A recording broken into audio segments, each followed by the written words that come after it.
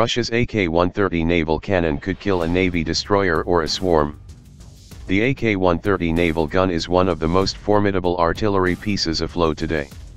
However, it had a long and troubled development period, mostly due to the stagnation of Soviet shipboard artillery research and its massive weight.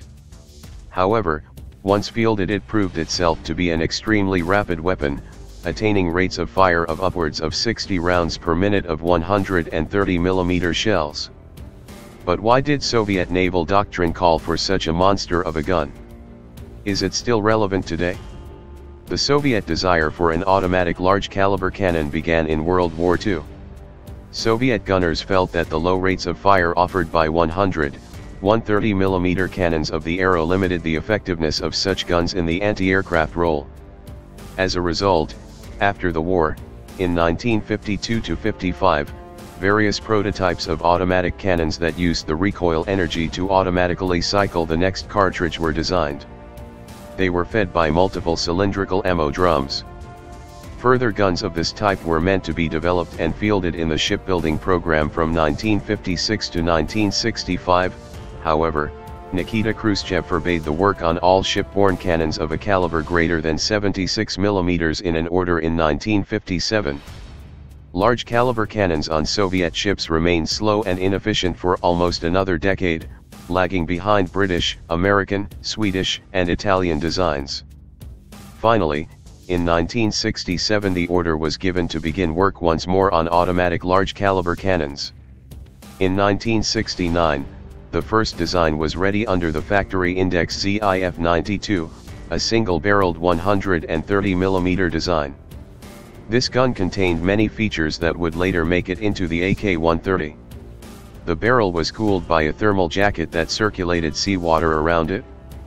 It used the recoil energy to cycle new rounds, and had a sliding wedge vertical locking block.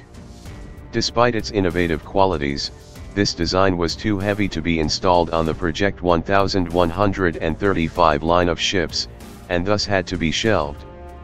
The design was finally adopted as a dual-gun mount, with the production name AK-130 in 1985, for the Sovereignty-class destroyer. Dual guns were used, as the single gun was unable to reach the targeted rate of fire of 60 rounds per minute. In this implementation, the AK-130 can fire 80 rounds per minute, at a rate of 40 rounds per minute on each gun. This rate can be sustained from up to 180 ready rounds loaded in the turret magazine.